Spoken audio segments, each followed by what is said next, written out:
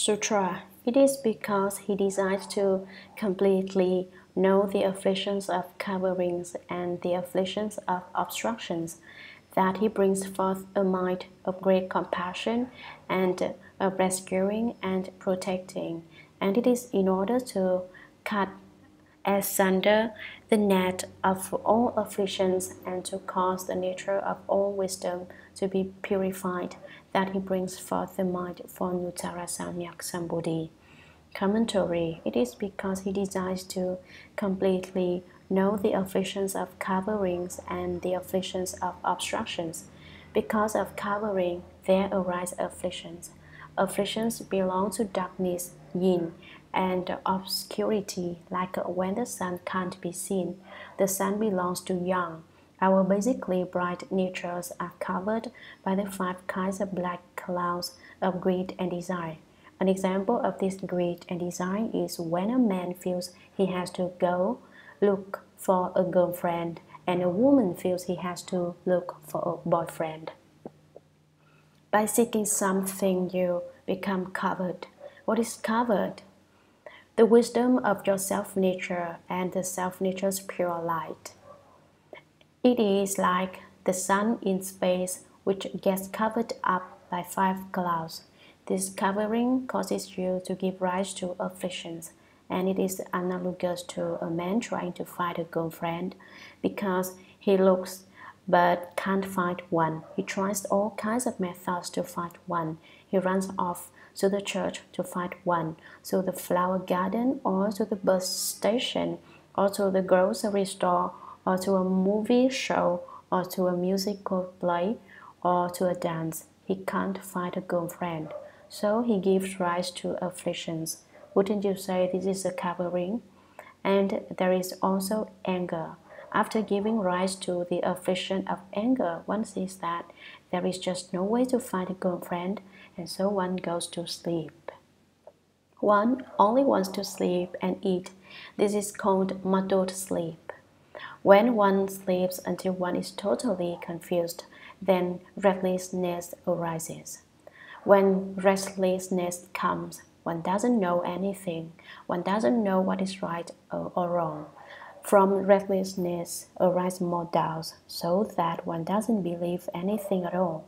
So because greed and desire are not fulfilled, there arise 5 kinds of coverings. Also, there's another way to explain them. What are the 5 kinds of black clouds? They are wealth, sex, fame, food, and sleep. If you have greed for wealth or sex or fame or food or sleep, you cover up own wisdom nature. Those are the 5 coverings. How would you explain the affliction of obstructions? If you don't know, just that is an obstruction which produces afflictions, like when you say, I don't know. To know it is also an obstruction, the obstruction of knowledge. The obstruction of knowledge is just not knowing. Because of knowledge, one knows too much, so that what one knows also becomes a kind of obstruction. This is an attachment to dharmas. You may say the affliction of obstruction is a kind of attachment to a self. There are 2 kinds of obstructions. You can also add the 3 obstructions, that is, the obstruction of afflictions, the obstruction of karma, and the obstruction of retribution. Ultimately, how many of these obstructions are there? However many you wish to say. So this is the affliction of obstruction. It's because there are the afflictions of coverings and the afflictions of obstruction, all of which are very heavy afflictions, that he brings forth the mind of great compassion and of rescuing and protecting. A mind of great compassion is a mind of great kindness and compassion.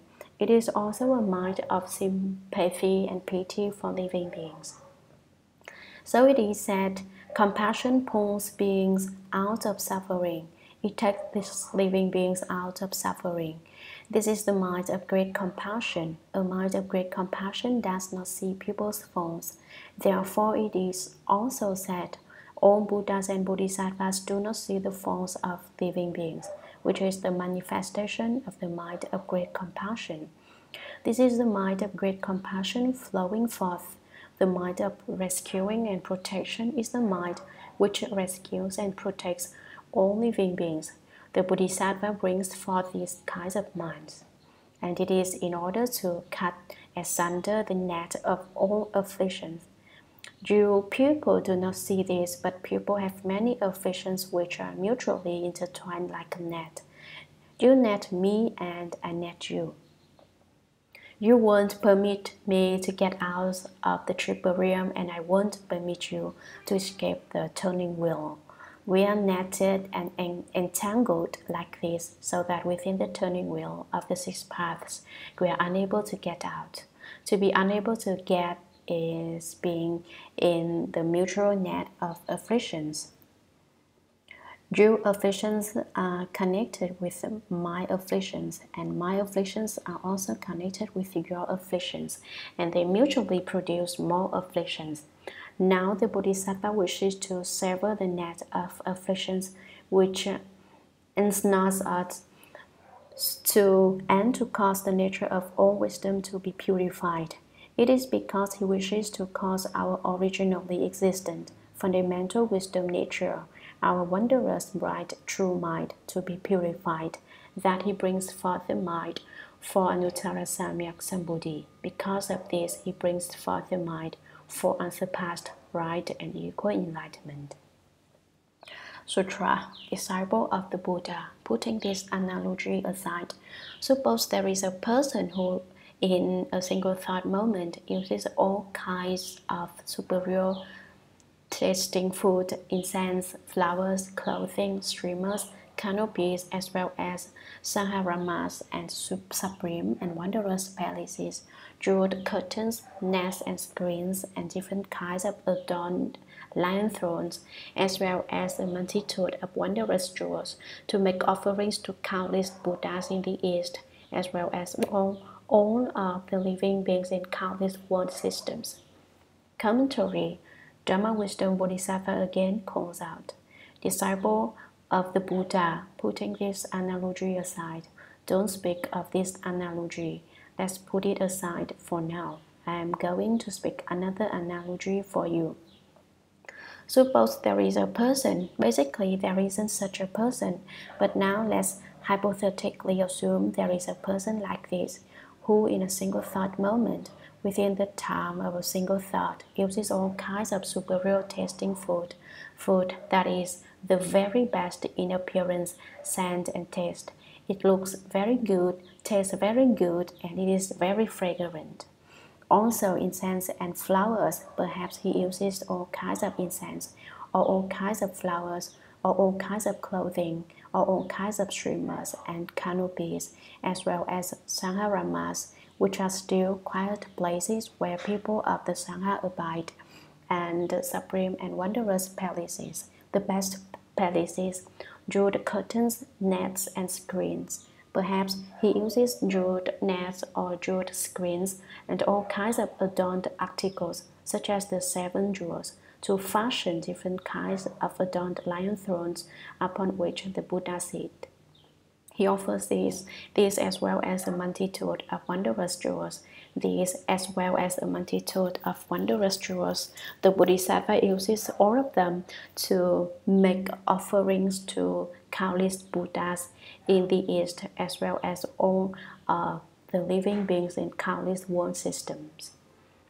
Sutra, he reveres and venerates, worships and praises them, and he bows to and gazes up at them continuously without cease, passing through countless compass, and he exhorts those living beings to all make offerings to the Buddhas, up to the point that after those Buddhas' extinction, they erect stupas for each one of them.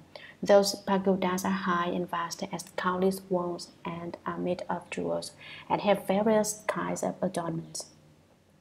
Within each pagoda, there are images of countless thirst-come ones, whose light shines everywhere in countless world systems, passing through countless compass in the south, north, and west, the four intermediaries above and below.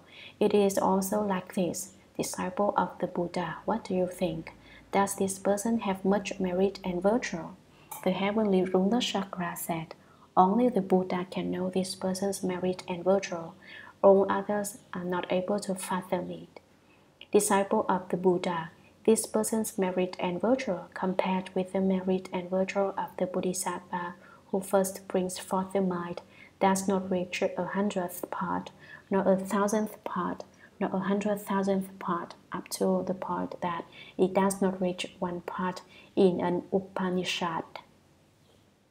Commentary. The person in this analogy makes offerings to innumerable Buddhas and all the living beings in innumerable world systems. Then he reveres and venerates, worships and praises them. He reveres, worships and praises all Buddhas and venerates beings, and he bows to all of them. This gesture shows a lot of respect and decorum.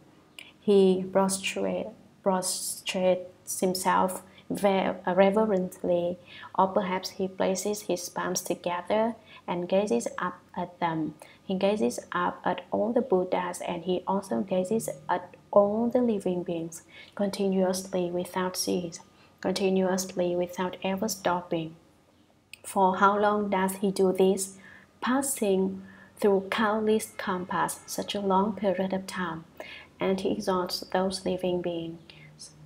Afterwards, he resolves on exhausting all the living beings in those innumerable world systems. To all make offerings to the Buddhas. He also causes all living beings to make offerings to all Buddhas the same way he himself does, up to the point that after those Buddhas' extinction, they erect stupas for each one of them.